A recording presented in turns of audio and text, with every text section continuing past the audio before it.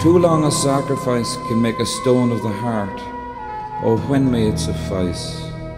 That is heaven's part, our part, to murmur name upon name as a mother names her child when sleep at last has come on limbs that had run wild.